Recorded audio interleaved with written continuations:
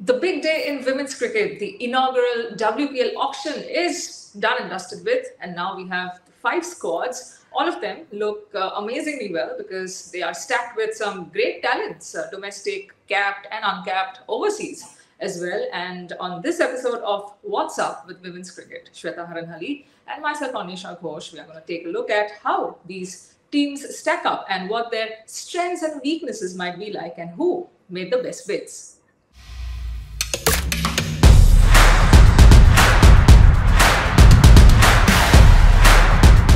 First up, Shweta, who do you think got the best bids done on Monday at the Geo World Convention Center?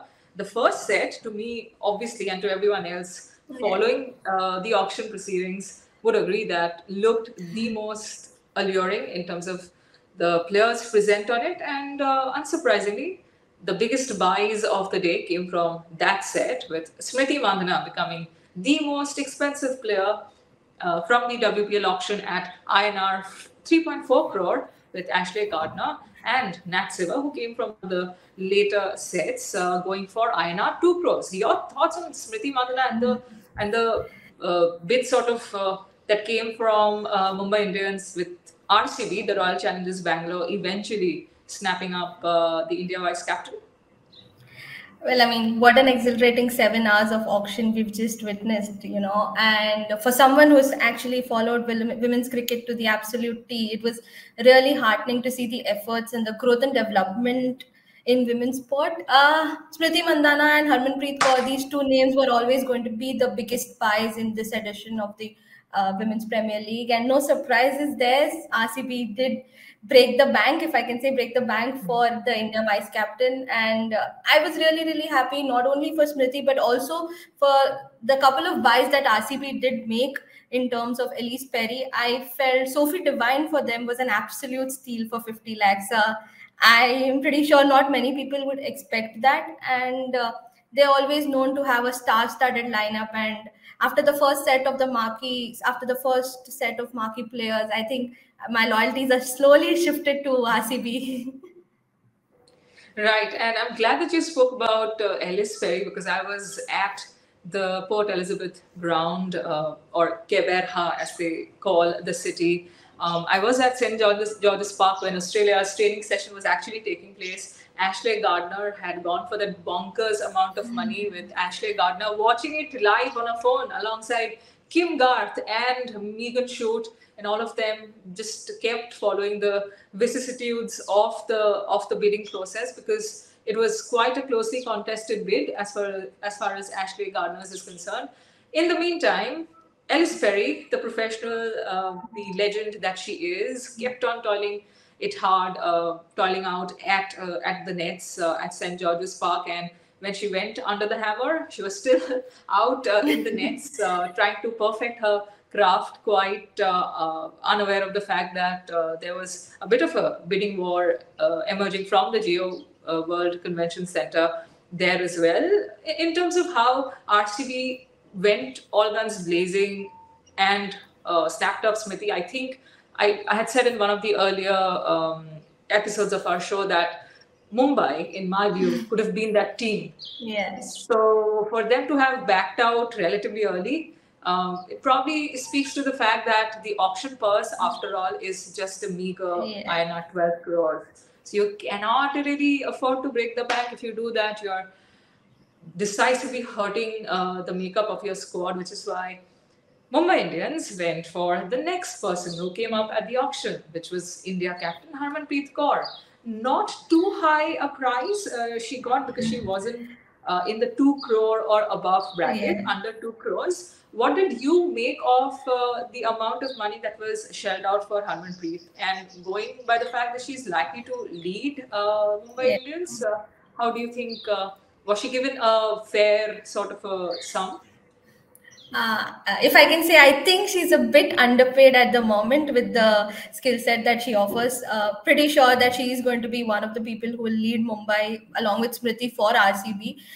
But Harman at 1.8 CR is something that Mumbai, I think, got really lucky, because I expected her personally to go somewhere around 2.6, 2.7 crores. But with only a 12 crore purse that all the teams have. It's not only hurt the international players, but it's also hurt a lot of domestic players, because not many teams were actually willing to shell out a lot of money, and that is something I think the BCCI and the governing council could probably take into consideration if we probably have this auctions further. But for Mumbai to actually have Harmanpreet is, I think, one of the best things. They want to build a squad around her, and they did actually get a lot of core players in terms of Nat Siver, Emilia Kerr. So the core of the Mumbai team looks really, really solid, and they would be really happy to have the India captain in their ranks. And if we move a bit more further towards the west, the Gujarat Giants, with Rachel Haynes, the former Australia captain, vice captain, as the head coach, seems to have recruited a number of very good, high quality Australian players, with Ashley Gardner being the foremost of them. What does Ashley Gardner bring to the table? Shelly Hitchkey is somebody who fielded questions at the presser after training. And by yesterday, I mean Monday. And the question I posed her was, what is it that makes Ashley Gardner so special? So the straightforward answer was that she's a three-dimensional player, after all. If she fails in one department, which is what happened in Australia's tournament opening game at the T20 World Cup in Pal a few days ago, where she got out for maybe a duck or 3 runs, but out she came with the ball and took her career best figures of 5 for 12 of just not even from a full allocation of overs, maybe 3 overs. So that speaks volumes about a player who can put her hand up in either discipline and can be that match winner her captain is looking for, and which explains why the teams, 3 teams, including UP Warriors, Warriors with a Z at the end, Gujarat Giants, and Mumbai Indians themselves started bidding for Ashley Gardner, with Gujarat Giants obviously making their intentions very clear. And Rachel Haynes' imprint is obviously out there for everyone to see in that decisioning. But who are the other players you reckon our viewers could look forward to watching as far as the Gujarat Giants are concerned? Because they do have a reasonably good domestic roster. I think with Rachel Haynes as their head coach for this season, it was very clear that there would be a lot of Australian players in the ranks, and along with her, obviously, you have Nushin Al Qadir. So there would be a mix of experience and a lot of under 19 talent coming into the side. No surprises there that they went all out for Ashley Gardner, because you need an all rounder of her caliber to actually balance to this side. Along with her, you have Beth Mooney, you have Annabelle Sutherland. There's a lot of Australian presence in this. There's a lot of Australian presence, to be honest, in the team for them. And Deandra Doughton, I mean, she's not part of the international setup. She's not playing for West Indies after retiring from international cricket, but she is one of the hardest hitting batters in world cricket. And for them to have Ash Gardner, Deandra Doughton, Beth Mooney, Annabelle Sutherland in their ranks, I think the playing 11 or the core group of players looks solid. And plus, to add on to, you obviously have Harleen Deol and S. Meghna in the ranks. So there is a lot of experience as far as Australian team is concerned, and there is also a lot of Indian players who are there who've made it to the national side. So they will definitely be one of the teams to watch out for. But who becomes their captain? That is the million-dollar question, right? Both Nosheen Al-Qadir and Mithali Raj tried keeping things to the best of their ability under the wrap during the auction interviews. Does Ashley Gardner look like the front runner to take over the captaincy reins for the inaugural edition? Maybe yes, but do you have I probably would be tilted a bit towards Sneha Rana. Mainly because she's obviously led Railways for a very long time when Mithali Raj or all the other senior players were not available or away for national duty. So she's one of the players that I could potentially see as a captaincy material, and she knows Nushin also very well because they've been together for Railways. So and according to me, I think she has one of the sharpest brains in the country as far as leading a side is concerned. So I wouldn't be surprised if they go. And ideally, they should go for an Indian captain, because she's the one who will probably know all the domestic players. Because you have someone like a Hurley Gala, Monica Patel, Tanuja Kanwar in their ranks, and I'm not very sure how much an overseas captain would be aware of that fact, of the strengths they bring to the table. So I would probably feel an Indian captain in terms of Sneha Rana should be an ideal captaincy candidate for them.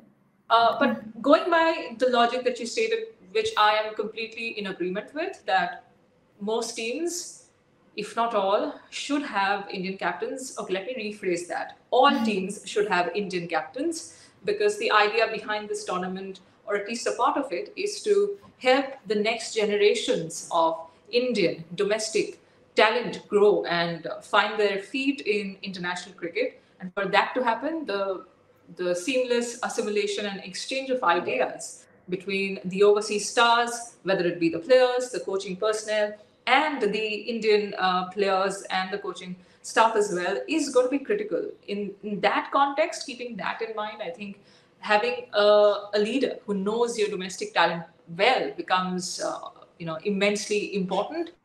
But can we apply that rationale to the Delhi Capitals, who have roped in by far the most successful captain of this generation across men's and women's teams, by the way, not just in Yeah. women's cricket, and that is the inimitable Meg Lanning, who again went for a conservative sum, Yeah. largely because, again, Meg Lanning is not an all rounder. And as we have deduced from the auction trends, and as has been the case in the men's IPL as well, that all rounders sell.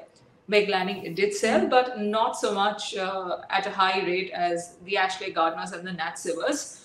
Here is an opportunity for Delhi to probably say, look, here we are here to win, just as India did with their squad selection at the under 19 Women's T20 World Cup last month at this very country in South Africa.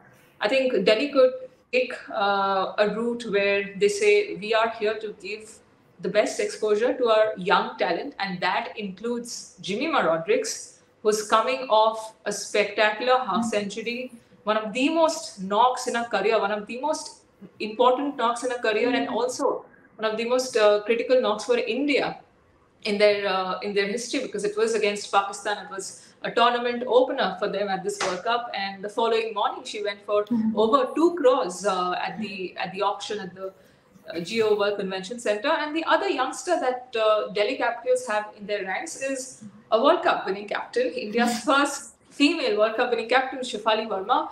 What does Meg Lanning do with these rookies? Well, let me not call them rookies, but these youngsters, and all of them. Even Meg Lanning was a prodigy herself when she started out. She was breaking records for fun, and that applies to how Jemima Rodrigues and Shefali Verma's careers have also panned out. So, what is this holy trinity that has caught everyone's attention, at least on social media? It has definitely caught my attention, by the way. I think Delhi were initially a bit circumspect when the first set of the marquee players were out, but when the second set was out, they probably assembled 3 of the most destructive batters, if I can say. They are probably, it's high quality with Meg Lanning, Jemima Rodrigues, Shefali Verma, and to add to this batting talent, you have Marizan Cap, Alice Capsey, and Jess Jonathan. So this looks like a formidable batting unit, to say the least. I wouldn't be surprised, as much as I say that we want an Indian domestic player or an Indian player to lead the side, but Delhi would obviously take Meg Lanning into consideration, considering her record for the Australian side and how she's actually built a team for them that is dominating world cricket for the past 4-5 years.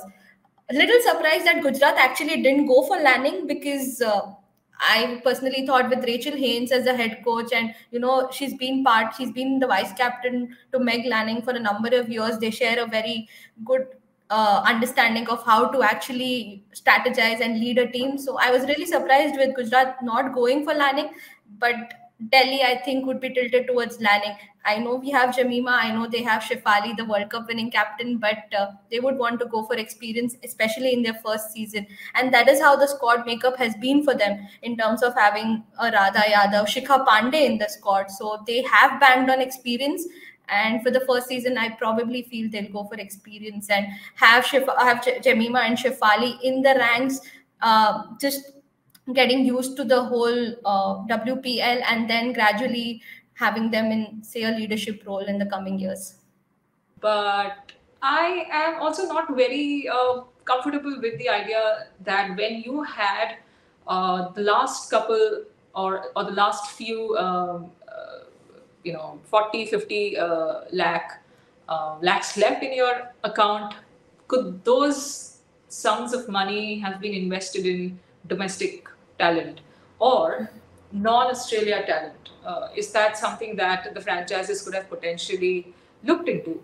Because we know there are some high-profile names from other countries who were not picked, Yeah. and that includes Chamari Athapattu. What did Chamari Athapattu need to do to get a bid to change her nationality?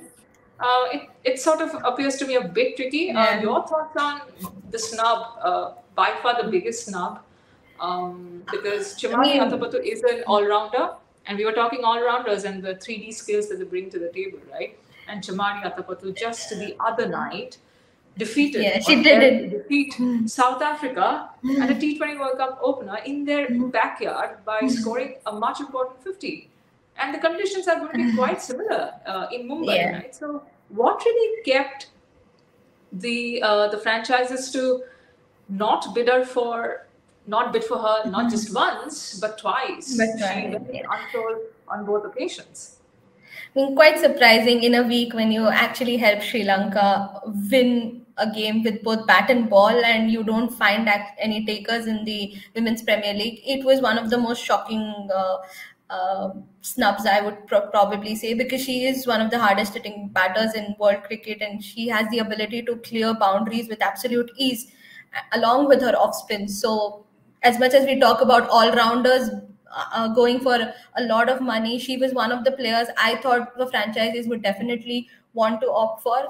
Another thing, I think the 12 crore purse is something that a lot of franchise would probably be thinking about on how to go about. So that is one thing that probably did not allow them to spend a lot. But saying that, when she came into the second accelerated auction, I felt that one of the teams could have definitely gone for her. And I probably thought Mumbai would be one of the teams to actually go for her, because they kind of lack that firepower at the top. With they don't have, like, they have Nat Siva, they have Harmanpreet, but who's going to open the batting? They then picked Haley Matthews, who is kind of a like for like Chamari Athapattu in terms of opening the batting and bowling off spin. So I genuinely thought Mumbai would go for her, especially because she's a left-hander. She's done it in Sri Lankan conditions, which is very similar to how Mumbai would be. The wickets in Mumbai would be. So that was a big miss. The other big misses that I particularly spent some time thinking about are, of course, the larger chunk of the associate nation representatives. Only one associate nation player got picked, and that was Tara Norris from the United States of America. What explains the fact that Mahika Kaur, whose name did come up at the auction, and the Gujarat Giants had showed interest in bidding for her, for the UAE lanky, tall, fast bowler who impressed at the Asia Cup and some of the recent matches that she played, and at Fabric Invitational as well. But unfortunately, Mahika could not eventually get a bid because, funnily enough, or well, not so funnily enough for Mahika, Gujarat had exhausted their overseas player purse, or the number of overseas players that can be part of a squad. How debilitating could that be to the confidence of a young player, because she's only a teenager? But looks like if given the opportunity that, or the opportunities that players from full members might get, she could go on to become one of the best pace bowlers, because she has that pace, she has that movement, the height, she has so much going for her. Is it a case of Mahika Kaur being robbed an opportunity to rub shoulders at one of the most important tournaments, which is which is hinged on the premise of equality, giving opportunities, right? So, what did you make of the unfortunate incident that happened around Mahika Kaur of the United Arab Emirates? I mean, it was really, really heartbreaking for someone who was 15 or 16 years of age to have that. And, when Gujarat Giants actually showed a lot of interest in roping her, I was personally very happy because I've seen her in the Asia Cup. We've seen her, perform a lot for UAE. And left arm seamers are obviously a rare talent in women's cricket. So for her to actually have an opportunity to be a part of the WPL is something really, really massive. But I really hope that it doesn't affect her confidence, because it can actually take a toll on you when you're very close to getting picked for an auction. All I probably feel is that she should take it in a positive way, in understanding that okay, and at least a franchise wanted to pick me up. And I mean, it's very easy for us to sit here and say, but for the person who is actually going through that, it probably must be very, very heartbreaking. And she'll take a couple of days to recover from it for sure. But I hope she comes back stronger, because she is one of the talents to watch out for in the future. And I'm sure in the coming season or the coming editions of the WPL, we will see a lot of her. I was actually very surprised to not have Isha Oza also in the auction list, because she was one of the highest leading run scorers in the last calendar year. So for her also not to be in the auction was something really surprising. It also actually makes us understand that because there is not much of data available. We've heard all the teams saying that we don't have a lot of data surrounding domestic players or women's players apart from the prominent names or the prominent teams.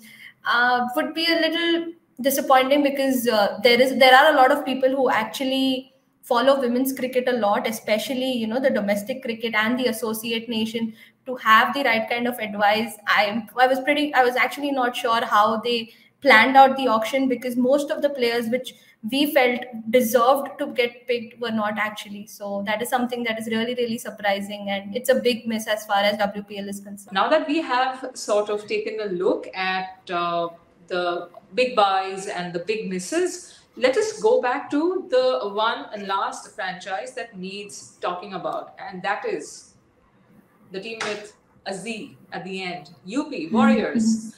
Most likely going to be led by somebody who hails from UP but plays a domestic cricket for Bengal. Deepti Sharma is obviously the big name UP Warriors have picked up, and I think the way their squad has taken shape, it could lead to at least a top two. Who knows? They could be one of the finalists, because I have a feeling they have a very well balanced squad. Second to only probably Royal Challengers Bangalore, because Royal Challengers Bangalore too have picked up a few players at base price, and some of them are captains of their side. They have Dane Van Niekerk, they have Heather Knight. Of course, they have Smriti, Mandhana and Ellis as well, but it remains to be seen what are they going to do with so many captains. But the pick they made of Dane Van Niekerk was also quite interesting, given everything that has happened around Dane Van Niekerk in the lead up to this World Cup, in the lead up to the WPL auction. So for the franchises to have reposed their faith in somebody like a Dane Van Niekerk, that speaks volumes about the profile that Van Niekerk carries in international cricket. It's really not just about those 18 odd seconds that literally kicked her out of the squad that Cricket South Africa put out, that fielded for the T20 World Cup. And in a way, South Africa also got off to a rocky start at the World Cup, and there was a bit of chatter on social media whether somebody like a Dane Van Niekerk could have been that all-rounder, could have been that batter who could have salvaged that defeat they faced in their opening game against Sri Lanka. But going back to UP Warriors, let us talk about the big names there, starting with Deepti Sharma, who is likely to be the player of the World Cup, or are we jinxing her? I think so, and she's most likely to also lead the franchise. So they did go all out for her. I think the strategy plan for UP was fairly simple. Just stack your team with a number of all rounders, and that's what they have done. Basically, you have Dipti Sharma, you have Talia McGrath, probably you have Devika Vaidya, three of them, Sophie Eccleston. So it's just high quality players, and they were also a bit lucky in terms of getting most of these players at a pretty cheap rate, if I can say that, because I expected someone like a Grace Harris to actually go for, say, around 1.2, 1.5 crores. But for having her at around 70, 75 lakhs is a big plus for UP. Also, they have Alisa Healy. So there is a lot of experience in that batting unit. And you add on to the under 19 talent of Shweta Sehrawat and probably a Parshavi Chopra. So there is a lot of talent, and UP is one of the teams to watch out for, because for me, UP and RCB are the only two sides who have a well-rounded unit. They have probably most of their bases covered. As far as UP is concerned, they have their most bases covered, because you have a high quality left arm spinner in Sophie Eccleston. She's the number one T20 bowler. To complement that, you have Rajeshwari Gaikwad. You have a left arm pacer in Anjali Sarvani. Dipti Sharma, obviously, we know what skills she brings to the table, and a leg spin option of Devika Vaidya. So their bowling unit looks pretty sorted as far as the variety and skill set is concerned. So UP will definitely be a team to watch out for. As far as I think RCB is concerned, they've always known to have like the strategy plan for them usually has been to have like 3-4 star studded players, and I was really really happy when they got Renuka Singh and Megan Shoot. Please, opposition batters, just watch out for your toenails. There are in swingers coming every 6 second delivery. I mean, they're two most destructive bowlers in the power play, and to have them along with Richa Ghosh as their finisher just makes this unit a lot more formidable. And they also have a left arm spinner in Sahana Pawar. She's a young spinner from Karnataka, and she's done a lot of, she's impressed with her T20 performances in the domestic circuit. For her to actually get that opportunity to rub shoulders with these domestic stars is something that will do Indian cricket a world of good. And some of the domestic cricketers I'm looking forward to watching alongside Shahana, of course, is Dhara Gujjar from Bengal, the left-hand top order batter, whom I happen to have played a district level tournament with when she was probably only 16 or 17, and she was my opening partner. I sucked at strike rotation, it turned out, but there she was, looking as disciplined, as obedient, at least going by how she wore specs at the time.